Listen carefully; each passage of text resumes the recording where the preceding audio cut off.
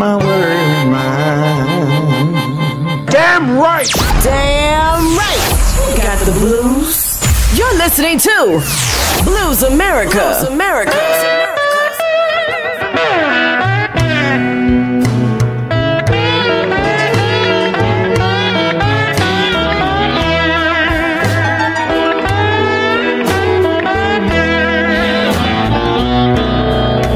You must be loving someone else. Look out, you sure ain't loving me.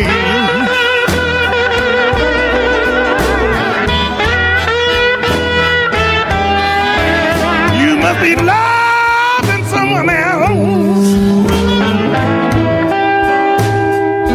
Look out, you sure ain't loving me.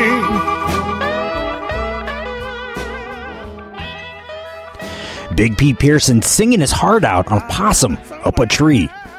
If you just turned this thing on, let me tell you what you're doing. You're listening to Blues America. I'm your host, Drew Verbis, and I'm hanging out with Big Pete Pearson, who's the featured guest on this week's show. Blues America is a little program from Arizona, broadcasting weekly and featuring your source for blues talk.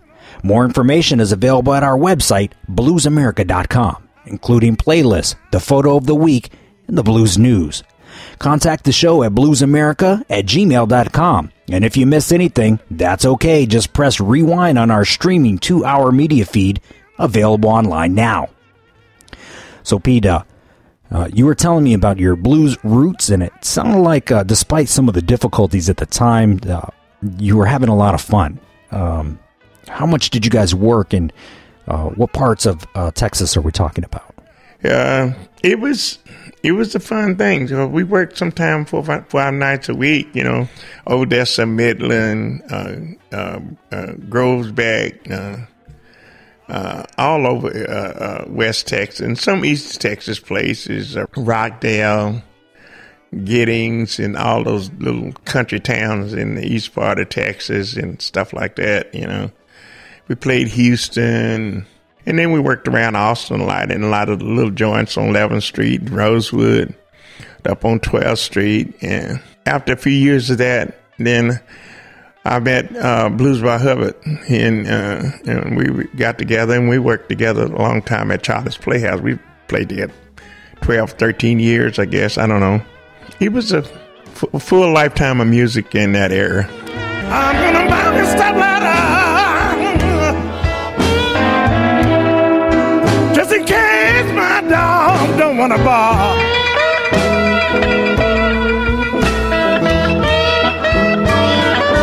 Hey, I'm gonna buy. So if you started this journey at 9 years old, you couldn't have been Big Pete back then. So what did they call you then, and when did you start being called Big Pete? Well, when I was real young, I was a pretty heavy-set kid. And then when I got into high school, I got kind of bigger, and I played football a little bit. And I had some weight on, but then I started playing music a little bit more, and I started losing some of the weight. And I lost some of the weight, and but there was a few things that started that Big Pete thing. We won't get into that. It was a pretty fun trip getting that title, Big Pete, man. It was something else between the football guys and myself. Well, I work hard sometimes, and I say, what the heck?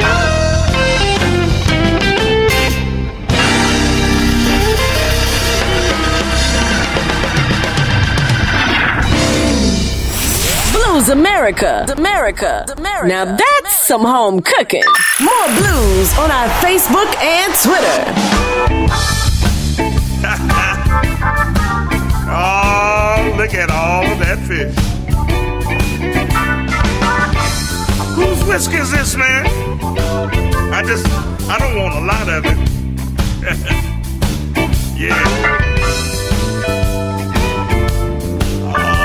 Let me tell you about it, though. Now listen to me. I'm going down to the river. Got my pole in my hand. Going down to the river, baby. Got my pole in my hand. Gonna lose When did you first become a band leader? I first became a band leader when I moved out here. That was in late 70s, early 70s. And it was the Blue Sevilles.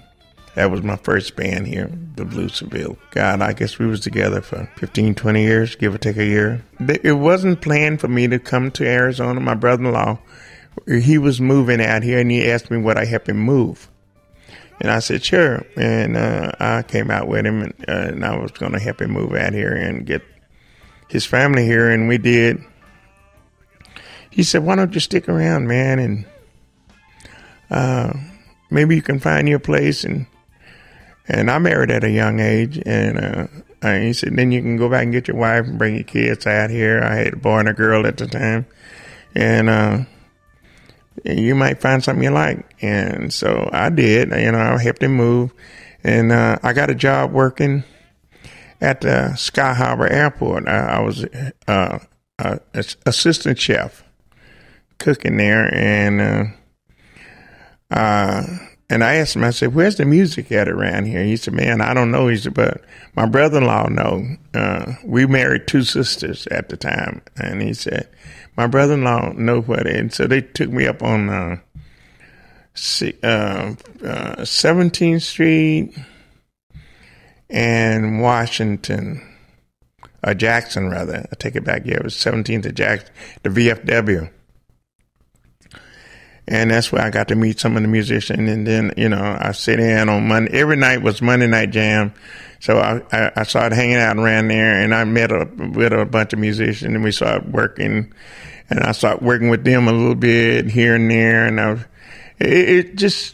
things just happen, you get with some musicians, and you get to meet somebody. Next thing you know, you're working with somebody, And that's the way I got started here. And my first good gig was out in Scottsdale with Duke Draper. He introduced me to a place out there, and I worked at that with him, and that went over good. And a few years later, I worked with Driving Wheel, and that was, I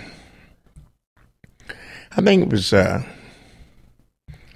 Sue Tasha's band.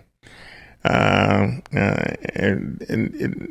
I worked with them a few years. I didn't work with them very long.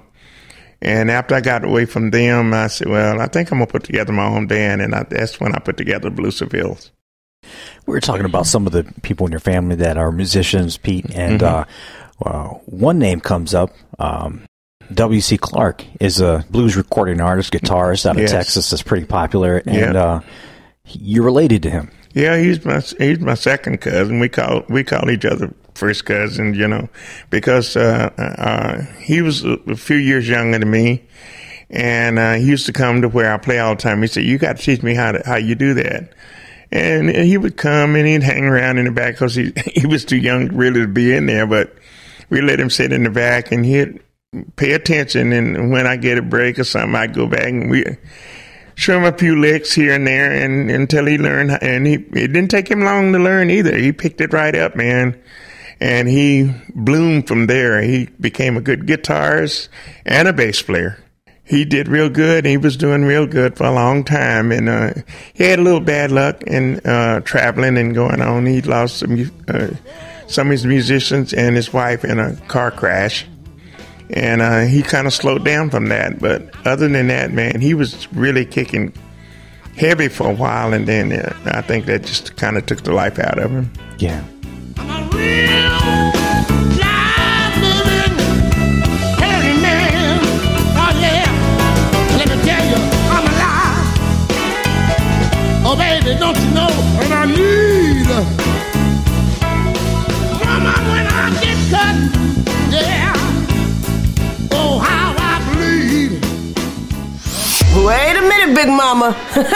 Blues America will be right back.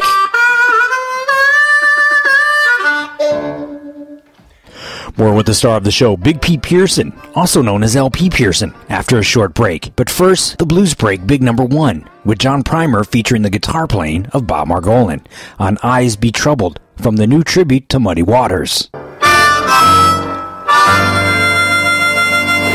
The Blues Break. Blues Blues Break, big number one. Number one. Well, if I feel tomorrow like I feel today, I'm gonna pack my suitcase and make my getaway. Lord, I am trouble. I'm in all of mine. And I've never been satisfied, and I just can't keep from crying. Yeah, I know my little baby, she gon' jump and shout.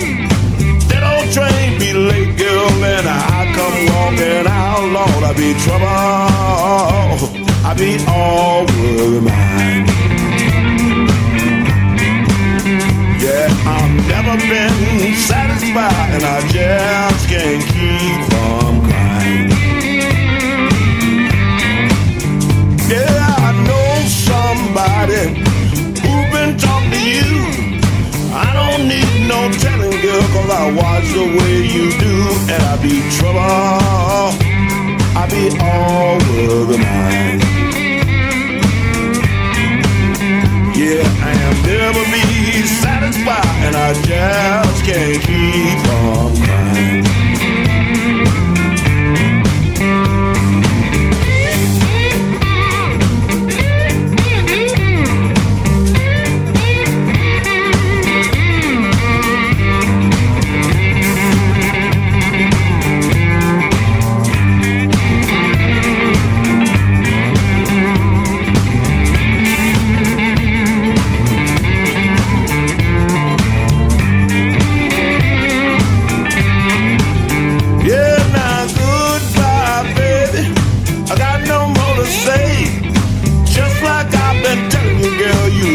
To leave my way, Lord, I'm trouble.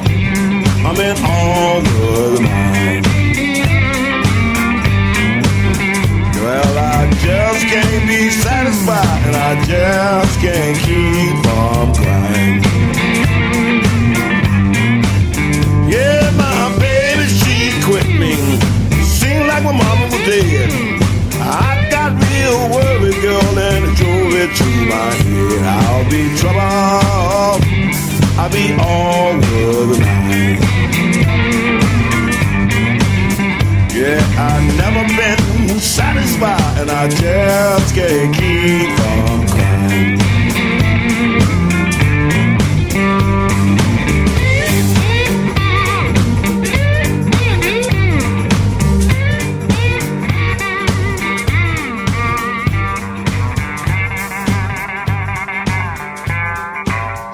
Wait a minute, Big Mama. Blues America will be right back. Blues America is supported by the Southwest Musical Arts Foundation. The following message is brought to you by Goodwill and the Ad Council. The inherent right to work is one of the elemental privileges of a free people. Endowed, as our nation is, with abundant physical resources, and inspired as it should be with the high purpose to make those resources and opportunities available for the enjoyment of all, we approach this problem of reemployment with the real hope of finding a better answer than we have now. Your stuff can be more powerful than you think. Your stuff can be a resource for change. Donate to Goodwill, where your donations help fund job placement and training for people in your community. Goodwill. Donate stuff, create jobs. Find your nearest donation center at goodwill.org. Hi there, this is B.B. King. Hello, this is Jerry Lawson. This is Harold Windley once again from the Ink Spot. Hey, y'all, this is Dave Riley. Hi, this is Kelly Joe Phelps. I'm Earl. And I am Arch. This is Big Pete. Why, hi there, this is Ruth Brown. This is Missy Anderson. Howdy, this is J.J. Graham Mofro. This is Chico June, the blues man. Hey, this is Ben Harper here. I'm blues artist Paris James. Hello, friends. This is Albert Gunbelt Hart. Okay, I'm Willie Buck, and you listen to Blues America. Blues America. Blues America. Right now. Blues America with my man, Drew. Blues America. Blues America. I got